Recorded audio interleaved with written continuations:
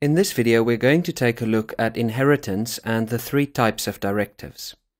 So basically, as we touched on before, Nginx generally inherits straight down from the parent to the child context, starting at the HTTP context, then the server context, and finally to any location context.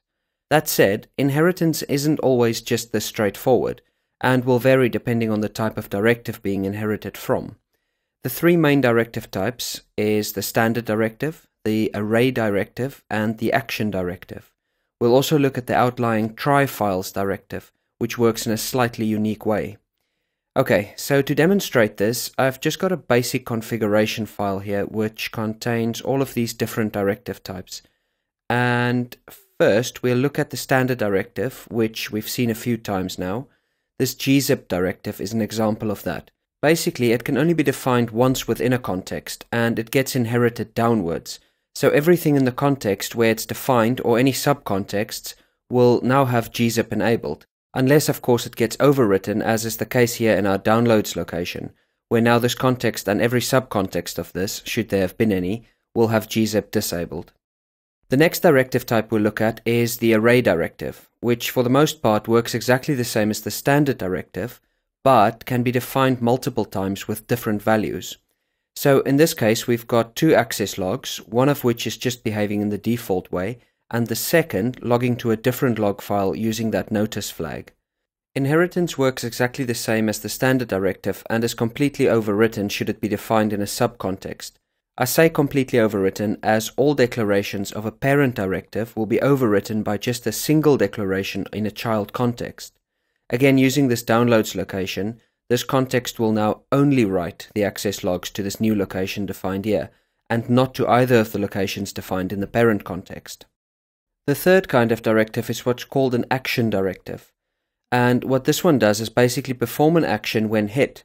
So in the case of this rewrite directive in the /home location, the request will be rewritten to /index.php, and then, very importantly, in the case of the rewrite, will be re-evaluated as that new URI. Another example of an action directive is the return directive we used in some of the earlier videos, where the specified data is simply returned to the user with the specified response code. So in the case of these action directives, inheritance then doesn't actually come into play at all, as the flow of the request is immediately interrupted by some action. Finally, there's try files. This directive is kind of on its own and behaves in a unique way, but is also very commonly used and a very important directive to understand. Basically, let's say a request is received on the server and hits the /downloads location. And we'll say that request was for the Iceland.gif flag file. After running past these other directives, try files will give Nginx a series of things to try and do with the request in order of priority. In this case, it'll say first try looking for the resource as per the URI, and this is simply a variable available in the Nginx configuration which just equates to the URI location /downloads/flags/iceland.gif. There's a whole bunch of these variables available and they're all listed at the URL below.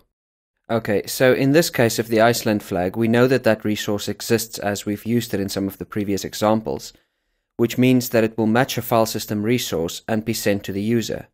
Should that file, however, not have existed, the next option would then be tried, which in this case is simply to return a 404 to the user. Of course, this isn't limited to only two options, but as many as you want to define. For instance, we could have said if this file isn't found, before sending a 404, try serving index.html instead, and so on. And again, like the action directives, the try files directive does not get inherited as it invokes an action, which is then re-evaluated.